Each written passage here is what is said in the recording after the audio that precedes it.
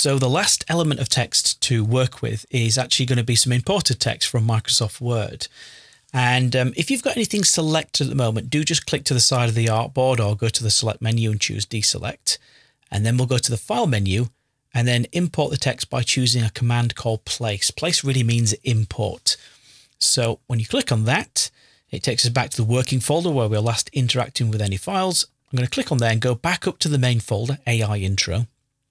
And we've got a dedicated folder called Info for things like text and images. So I'll double left click on that.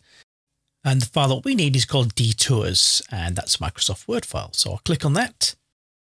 Do turn on the checkbox which reads Show Import Options. That means the options for your text that you're bringing in. Now, there aren't that many for Illustrator, but there's one in particular that is quite handy. So when you click on Place, it will load up this dialog box. Remove text formatting is usually turned off. But in our case, I'm going to turn on Remove Text Formatting. I'm not going to trust what's formatted inside of Microsoft Word. I want to do all of it inside of Illustrator. And then I will click OK. Your cursor changes in appearance, but essentially where your cursor works from is the tiny little black triangle. I'm going to hover my cursor level with the left edge of the text. That's the capital D in Detours.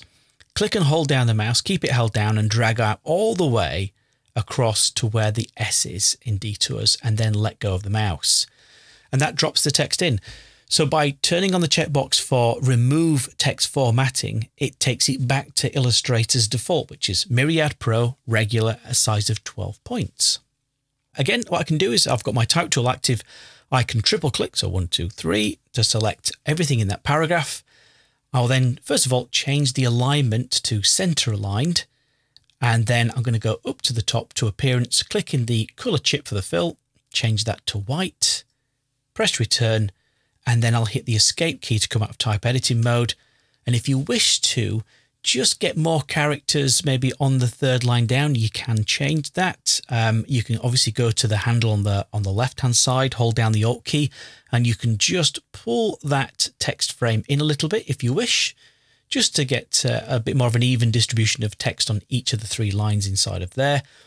If you don't like something called hyphenation, if I just zoom in closer here, hold down the space bar to get to the hand tool. Now I need to create a word that's split. There we go. So there, friends before heading. So the word heading has been split across 2 lines. So that's hyphenation. If you don't like that kind of thing, and many people don't, you can go to the paragraph options in the properties panel, click on the 3 dots for more options, and there's a checkbox for hyphenate. That will turn hyphenation off for only the selected text frame. So that's how you solve that problem. And then press return to make that pop-up disappear. I'll go to View, choose Fit Artboard in Window, finally align all these text frames in here. So I'm going to position my selection tool over the image window and just drag across those 3 text frames to select them all. And you'll notice now that in my properties panel, we have some align options, and I'm going to change the alignment mode, not to align to each of the text frames, but to align to the artboard. When I change it to that one, you'll see a little symbol of a page, and then I'll choose to horizontally align the centers. And that now makes sure that each of those text frames is perfectly aligned to the artboard, which in turn that makes them all aligned with one another.